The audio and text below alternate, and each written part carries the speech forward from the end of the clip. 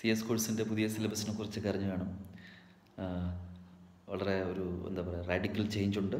Executive പ്രോഗ്രാമിൽ നമ്മൾ പ്രതീക്ഷിക്കാത്ത രീതിയിൽ 4-4 എന്നുള്ള പേപ്പർ കോമ്പിനേഷനാണ്. ഇപ്പോൾ കഴിഞ്ഞതിൽ 7 ആയിരുന്നു, ഇപ്പോൾ മൊത്തം 8 പേപ്പേഴ്സായി. അക്കൗണ്ട്സ് എന്നൊരു പേപ്പർ പ്രത്യേകത്തിന് പകരം ടാക്സും CMA costing and management accounting 2 problem പേപ്പേഴ്സാണുള്ളത്. അത് OMR ഓൺ അല്ലേന്നതിനെ കുറിച്ച് ഇപ്പോൾ ഇറക്കിയിരിക്കുന്ന ഒരു സ്കീമിൽ ഒരു ക്ലാരിറ്റി ഇല്ല. പുതിയ പേപ്പറെന്ന് പറയാനായിട്ട് സെറ്റിംഗ് അപ്പ് ഓഫ് ബിസിനസ് എന്ന് പറയുന്നൊരു പുതിയൊരു ഒരു പേപ്പറുണ്ട്. സെറ്റിംഗ് അപ്പ് ഓഫ് ബിസിനസ്സും ക്ലോഷർ എന്നുള്ളത് അത് നല്ലൊരു ആസ്പെക്റ്റാണ്. കാരണം കമ്പനി ലോയിൽ മാത്രമല്ല നമ്മൾ ഒതുങ്ങുന്നുള്ളത്. ഇപ്പോൾ ഒരുപാട് ഫോംസ് ഉണ്ടല്ലോ, പറഞ്ഞില്ല LLP ഒക്കെ കൂടുതൽ ഇമ്പോർട്ടൻസ് കൊടുക്കാനായിരിക്കാം. പ്രൊഫഷണൽ കോഴ്സിലോട്ട് പോകുമ്പോൾ 9 എന്നുള്ള പേപ്പർ മെയിൻറ്റെയിൻ ചെയ്തിട്ടുണ്ട്. അതിലുള്ള മെയിൻ ചേഞ്ച് എന്നുള്ളത് ലാസ്റ്റ് 2 പേപ്പറും വിത്ത് ബുക്കാക്കി. ഇപ്പോഴത്തെ സ്കീമിൽ 1 പേപ്പറാണ് വിത്ത് ബുക്ക്. പുതിയ സ്കീമിൽ 2 പേപ്പർ വിത്ത് ബുക്ക് സിസ്റ്റമാണ്.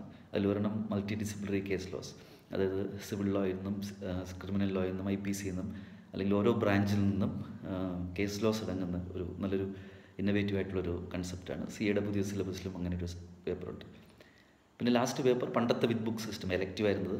ഇപ്പോഴത്തെ സ്കീമിൽ 2 എലക്റ്റീവ്, ഞാൻ പറഞ്ഞു 2 വിത്ത് ബുക്ക് സിസ്റ്റം ഉണ്ട്. അതിലൊരെണ്ണം മൾട്ടി ഡിസിപ്ലിനറി കേസ് ലോയും രണ്ടാമത്തത് എലക്റ്റീവാണ്. പഴയതിൽ ഇലക്ഷൻ ചോയ്സ് വളരെ കുറച്ചുണ്ടായിരുന്നുള്ളൂ. ഇപ്പോൾ ഒരു 3 ചോയ്സ് കൂടെ കൂട്ടിയിട്ടുണ്ട്.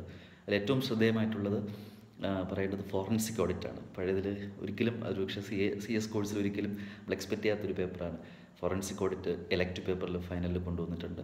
അതുപോലെ ടാക്സിൻ്റെ എനിക്ക് മനസ്സിലാവാത്ത കാര്യം, ടാക്സിലോ ഓൾറെഡി ഒരു പേപ്പറുണ്ട്, പക്ഷേ എലക്റ്റീവിൽ വീണ്ടും ഒരു ടാക്സ് ലോ പേപ്പറുണ്ട്, അതൊരു കൊണ്ടുവന്നിട്ടുണ്ട്. പിന്നെ എക്സ്പെക്റ്റ് ചെയ്ത പോലെ ഇൻസോൾവൻസി ഓപ്ഷനിൽ വന്നിട്ടുണ്ട്.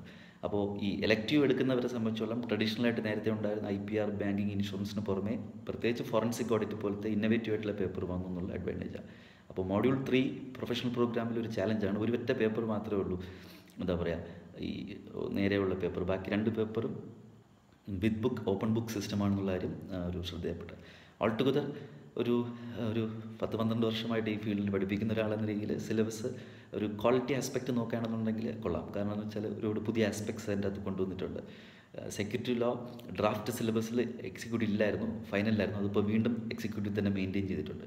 പക്ഷേ ഒരു ക്വാണ്ടിറ്റേറ്റീവ് ആസ്പെക്റ്റിൽ പറയുമ്പോൾ വോളിയം കൂടുന്നുണ്ടെന്നൊരു സംശയമുണ്ട്. കാരണം അറിയാലോ, ഇന്നത്തെ കാലത്ത് ഒരു കോഴ്സ് 2, 3, 4, 5 വർഷമൊക്കെ പണ്ടത്തെ പോലെ ഞാനൊക്കെ അല്ലെങ്കിൽ എന്നെ പോലുള്ളവർ പഠിച്ചതുപോലെ ഒന്നും ആരും ക്ഷമിക്കത്തില്ല.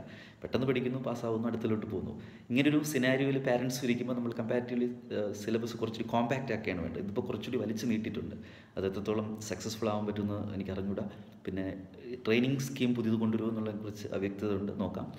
എന്തായാലും ഓൾ ടുഗദർ സിലബസ് ഒരു എന്താ പറയുക ഒരു ക്വാളിറ്റേറ്റീവ് അല്ലെങ്കിൽ കോമ്പറ്റീറ്റീവ് ബേസിൽ നോക്കുമ്പോൾ കുറച്ചുകൂടി നല്ലൊരു വന്നിട്ടുണ്ട്. പിന്നെ കട്ട് ഓഫ് ഡേറ്റ്സ് ഒക്കെ നിങ്ങൾ ഓൾറെഡി അറിഞ്ഞു കാണും. ഹോൾ എന്താ പറയുക എക്സിക്യൂട്ടീവുകാർക്ക് ഡിസംബർ 2019 വരെ സമയമുണ്ട്. അതിനുശേഷം കമ്പൽസറി സ്വിച്ച് ഓവർ ചെയ്യേണ്ടി വരും. അതുപോലെ തന്നെ ഫൈനലുകാർക്ക് 2020 വരെ സമയമുണ്ട്. അപ്പോൾ അതുകൊണ്ട് തന്നെ കുറച്ച് പ്ലാൻ ചെയ്ത് കുറച്ചുകൂടി നല്ല രീതിയിൽ എന്താ പറയുക പ്രിപ്പയർ ചെയ്യുക. സെലക്റ്റീവ് സ്റ്റഡി നിർത്തുക, ക്ലാസ്സിന് മാത്രം ഡിപ്പെൻഡ് ചെയ്യാതെ സ്വന്തമായിട്ട് റിസർച്ച് പോലെ കുറേയൊക്കെ നോക്കി. ഇന്നിപ്പം അറിയാലോ ടെക്നോളജി ഒരുപാട് ഇമ്പ്രൂവ്മെൻ്റ് ആയി.